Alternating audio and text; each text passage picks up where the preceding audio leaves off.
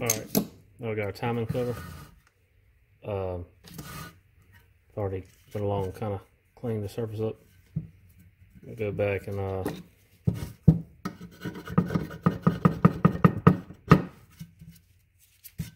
go over it a little bit, but while we're in here, so this has no gasket, so you put Honda Bond or gray silicone around all these edges, around here, each of these areas. Anyway, you also got a couple seals. You got this, you got your crank seal, so you definitely want to change these while you have it apart. So let me see. That's going to be a crank seal. It's going to be that seal there. I'll take a little pick, get at these O-rings. Yeah, you can tell how flat and hard this is. So definitely could have been a problem at some point. And just replace it. Just make sure you orient it correctly.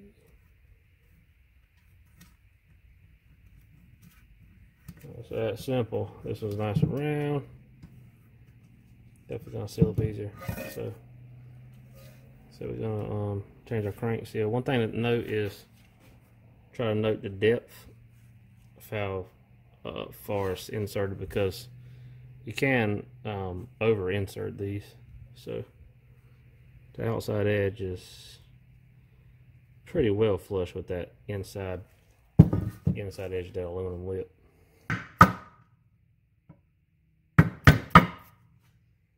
Tapping only on the seal here, and yeah, it's really brittle.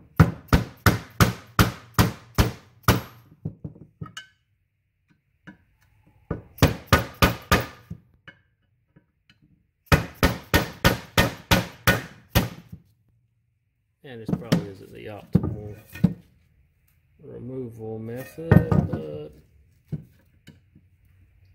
if it works, it's not stupid.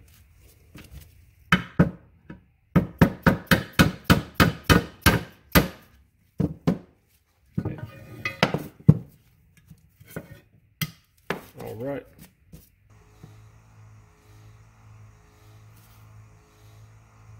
Okay, so I just cleaned everything off here. Now we're putting our new seal in. So make sure you put it in square. Like I said, just don't over insert it. This looks like a pretty good diameter to press down on if I need to.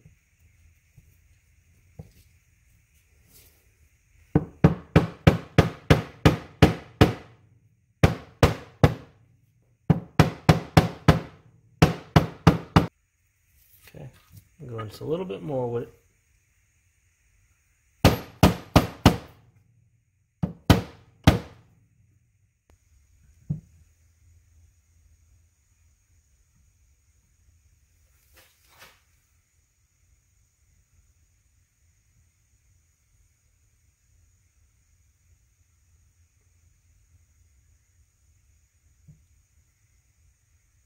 Yeah, this smells just like Permatex Ultra Gray.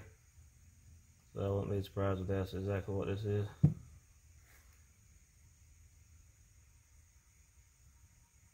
I'll go ahead and I'm just going to...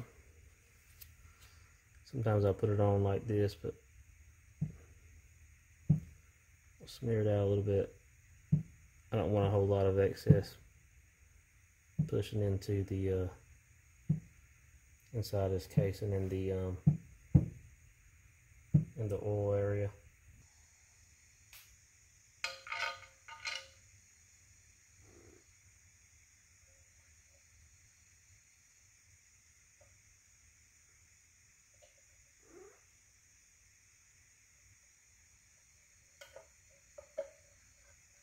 Just got a couple bolts here to line it up.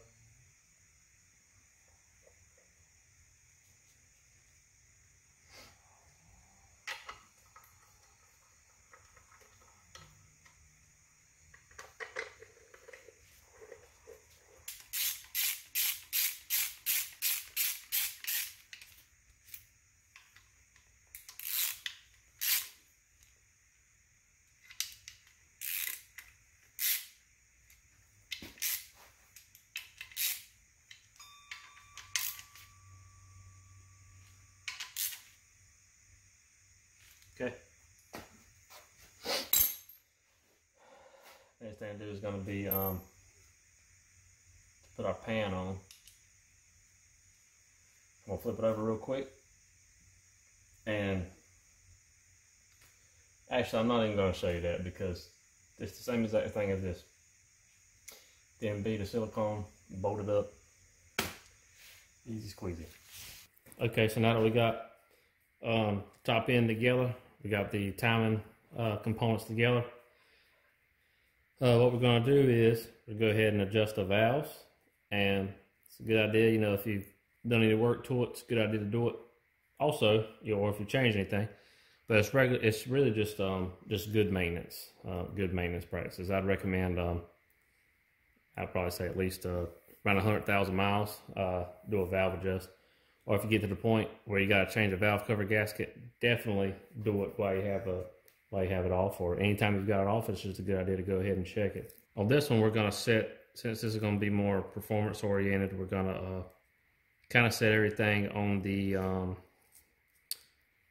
tight end of the spectrum. So the first thing you want to do is get your specs, check your specs. The whole process is going to be the same regardless of whether it's intake or exhaust, but intake and exhaust will generally have a different spec. It's going to be the exhaust side. It's going to be the side I'm going to show you on. And it's going to be the same when you do the intake. Just make sure you got the right spec. It's going to be, the spec on the exhaust side is going to be within 0.25 millimeter to 0.27 or 0.01 to 0.011 as far as inches go. So yeah, definitely make sure whatever the spec is, you got the corresponding gauges, whether it be exhaust, standard or metric. Okay, so what you're going to need is obviously your gauges. You're going to need a 10 millimeter. You're going to need a flathead screwdriver. They make a fancy tool for this, but it's not needed. So before you do a valve adjust, you want to put that particular cylinder to TDC. We're doing cylinder 1. We got the TDC. I already showed you how to do TDC on cylinder 1. You just want to come, you'll make sure that, like I said, these are loose here. Okay, so the first thing let's do is check the spec on it. So 0.01 is going to be tight. So you slide it between the valve and the rocker here. Wow, that's really tight actually. So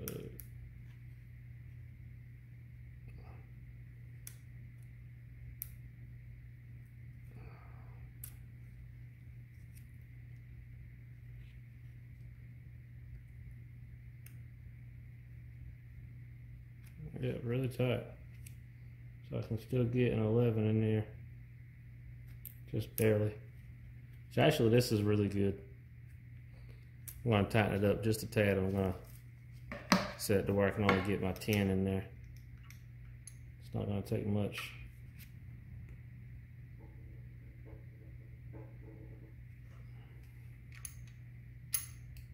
Adjustment nut was really tight on this.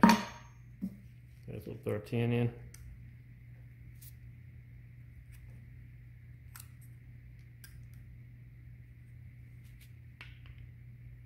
Snug the adjustment up. Just a bit of drag on it. Hold it. Torque it down. Let's check it. Okay, let's make sure our 10 can go, still go in. 10 goes in. Now let's see if the 11 goes in. Okay, well, we can't get the 11 in, but we can get the 10 in. So yeah, that's what you're looking for. And obviously, I mean, you know, while ago I could get the 11 in. I would check to see if I could get a 12 in. If I couldn't, then I'd still be in spec. But as long as you're in the range, you're really good. But I'm just trying to, since this is a performance application, I just really wanted to get everything just on the tightest spec possible. Let's check it one more time since we tightened it up. Yeah, it's perfect. Okay, check this one. Okay, see if we can get the 11 in. Actually, let me put this back.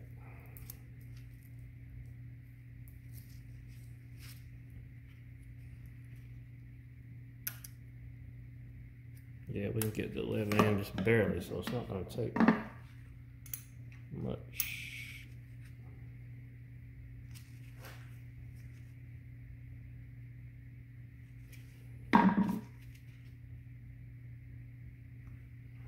Okay.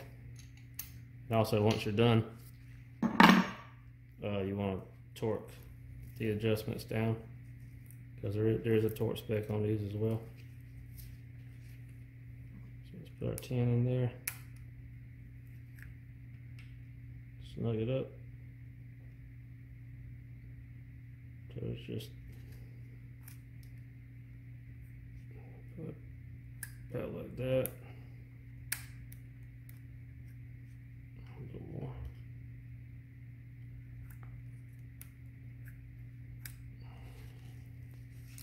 See if I can get an 11 in. I guess so. Just a tad more.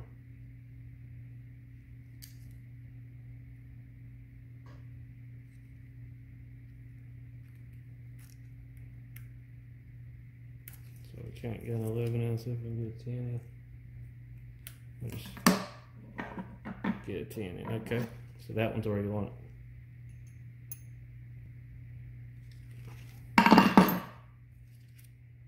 Okay, so we got our 10 in. Can't get our 11 in. So yeah, that's all there is to it. Just repeat the same on all the cylinders. Come back, do your exhaust, or you can do the exhaust. I just do intake and exhaust while I'm working on a particular cylinder. But like I said, TDC on whatever cylinder you're working on, and just make sure you got the right spec if it's intake or exhaust. But yeah, that's pretty much it. Got the valves adjusted. Next step is going to be putting our valve cover on. So we got a new valve cover gasket. So valve cover gasket usually comes with the rubber for the valve cover, spark plug tube seals, which are very important, and they come with the new hardware that goes up top. So anyway, pretty simple. Just press these in where the old ones went. Usually a pretty tight fit.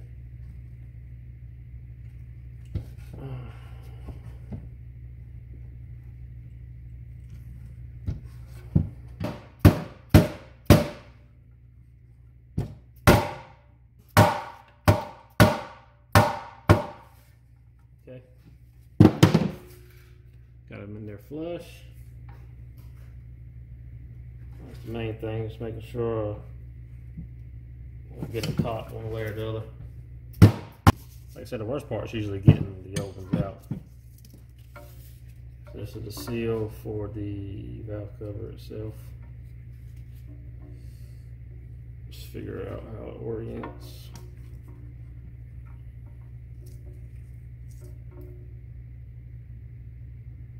Okay, I think it's going to be like this.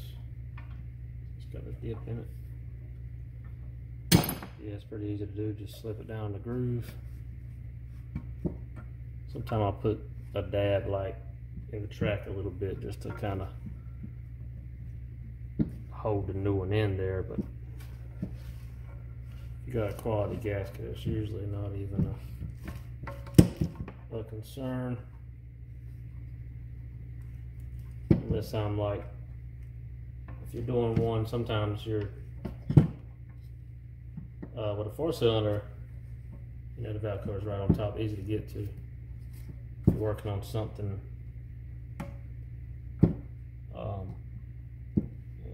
where you're like, you're working like a V6 with a rear head, you have to kind of really have to wiggle it back there. And sometimes it's easy for the this gasket to fall out and you won't know it. So in that case, I definitely put some in there just to help hold it into the valve cover. So just make go around, make sure everything is fully seated. These Velcros are usually really good. Really good. Okay. A lot of times it's good to put just a dab like on the corners right here where on these curves.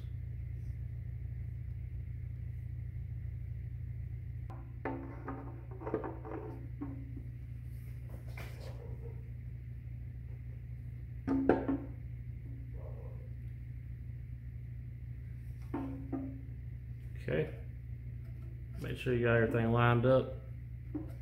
Sometimes you'll kind of have to press it down a little bit over these spark plug tube seals. It's going to be a kind of tight press fit. Just go around here with your finger and make sure that this seals are seated around the tubes.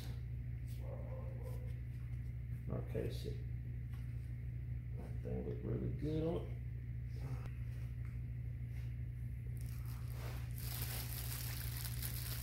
These will go down. See, there's a hole there around the stud. It'll slide down that hole.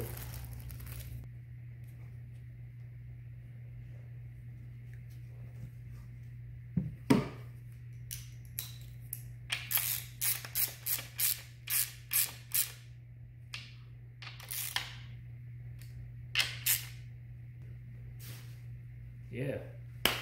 So now the next thing I do is we got a lot of assembly left to do on the head, just little odd and end things we have to take off, sensors and whatnot. So we're gonna get more of that now.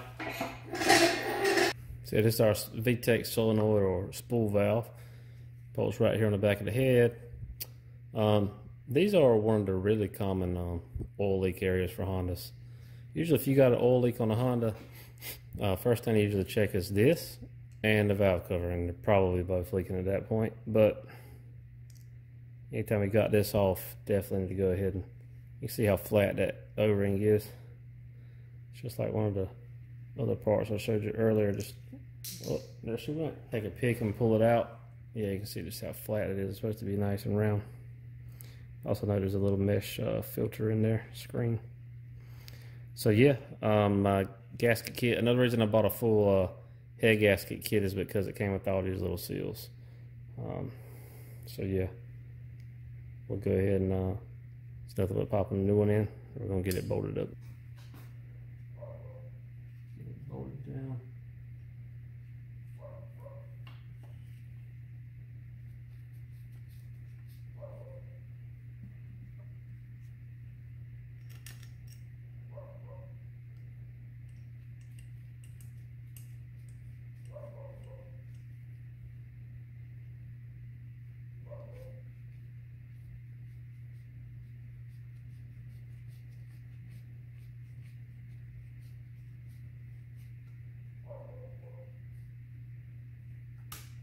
When I was younger and I didn't necessarily do everything right, if these gaskets got to leaking, I would just take them off and just put a bead of black silicone around them. Usually that would work, but I don't want to risk getting any silicone into your oil feed, and it's not the right way to do it. More recently, I did have to do it on an application a few years ago because Honda did not offer that gasket separate from buying the whole valve, which is ridiculous. So in that case, I kind of had to do it because I couldn't find it aftermarket. But anyway, that's squared away. So now we're going to get into a little bit of upgrades. This is our coolant outlet housing, so I've got to put that on with a new gasket. But just want to do away with all these unnecessary hoses. We're getting rid of this. There's that metal pipe that used to come here. Go back to the heater hoses. Don't need those. So we've got a block off for that. I've got a silicone replacement for this. Got a block off for this sensor that goes on top of this water outlet here. I've got a block off for this. This is the also for the heater lines. I'm deleting everything I don't need, and then I am everything that I'm retaining as far as hoses, I'm going silicone. So that way we won't have any trouble with them in the future. I like to, if I gotta change something, I like to go and replace it. So I've also got a few other block off. So go ahead and start putting this stuff together.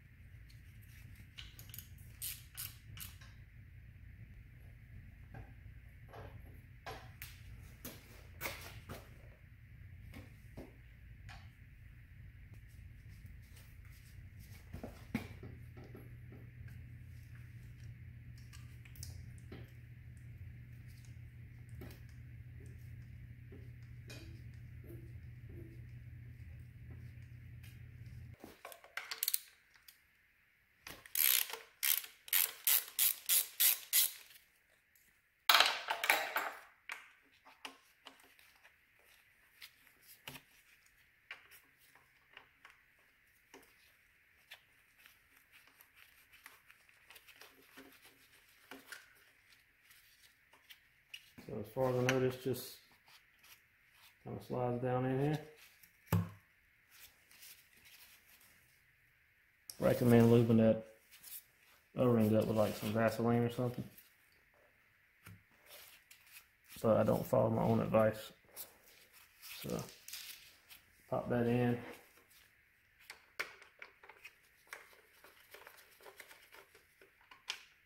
So I think this bracket just bolts on and kind of holds it in.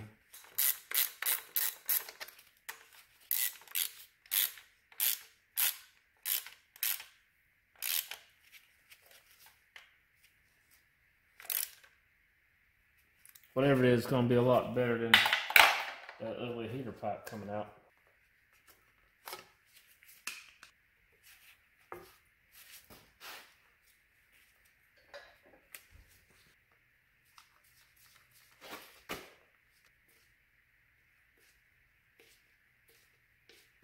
Next, we're going to be deleting this. It's something to do with the auto air control valve. It's on the throttle body, but we don't need this, and it just looks really ugly. So we're going to delete this.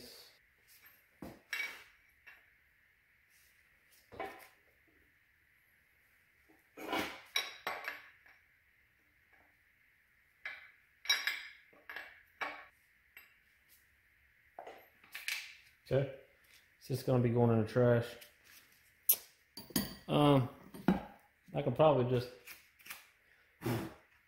fashion some kind of plug to plug this off, but instead I opted to go just buy one of these kits just because it's visually appealing, and you got the option of an outlet here if you needed it for like a gauge or whatever.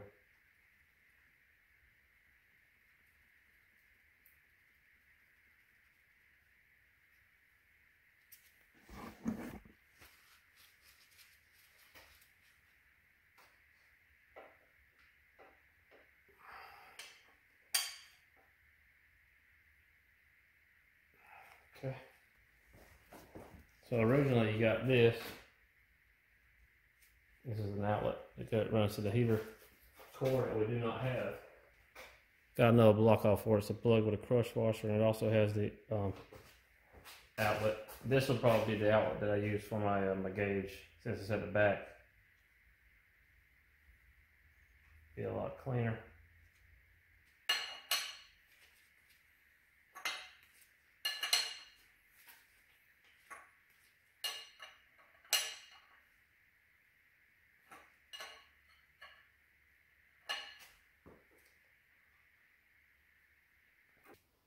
Okay, so I'm going to go ahead and wrap it up.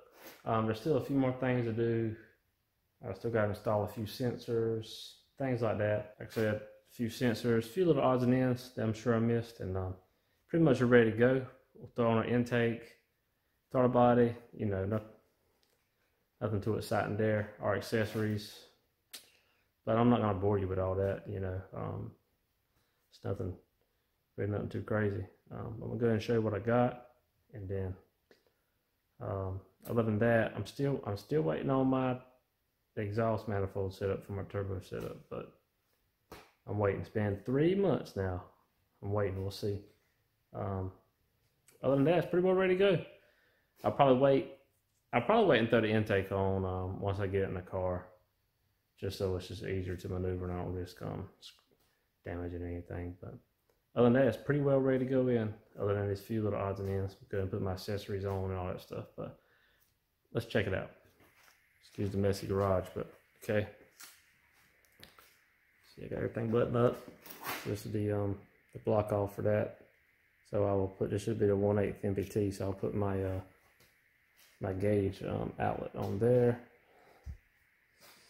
So like I said, just got that hose, our crank pulley, and our idler pulley here, put on our belt. Engine mounts. This is the block off we got here. Not advertising for anybody, this is just what was available. So here, like I said, I bought this off, or unless I use that for something. I think I'm going to use the rear one for my gauge. But so yeah, that really cleaned up a lot of stuff. There's a pipe that goes here and runs to the back. That a lot of time you'll just loop it with this back fitting, but that's pretty ugly. So the only other thing to do is these two, we'll just loop these lines up under here. It'll be pretty clean. Still got to put a sensor here. A few little odds and ends, but it's looking really good. Pretty happy with it. Should be a good dependable motor. So looks good. Cleaned up pretty well.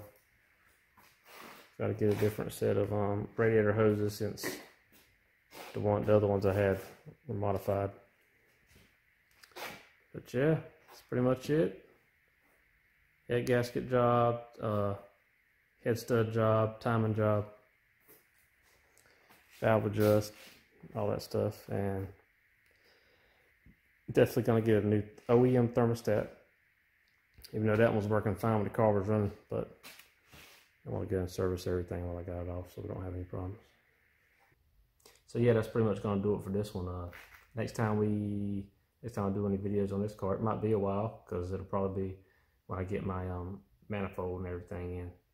So hopefully not. Like I said, it's been 3 months already. I was given about a 2.5 month time on it, so it's a little over time already, but been waiting on to get this stuff done. So, but now we're at that point where we're looking for it. Because I think I could go ahead and put the engine in the car, but I think I'm going to leave it out till I get that manifold set up so I can mock the turbo up here on the stand. And that way it'd just be easier for me to make my oil feed and return lines. That way I can try and make everything as clean as possible. Just be easier for me and try and be able to tuck everything up really nice. So probably wait to put the engine in. And also got to clean my transmission up and put some axle seals and stuff in that while I got it out. Just trying to make everything as fresh as possible. Yeah, and clean my engine bay up. I'm going to clean the engine bay up. And there'll be a little bit of rewiring to do. But as far as the engine goes, we're pretty much a wrap on it. So yeah, thanks for watching. If anything else you want to see, let me know. Hopefully this helped you out any. And if there's anything I left out, just ask me and I'll try to fill you in. Thanks.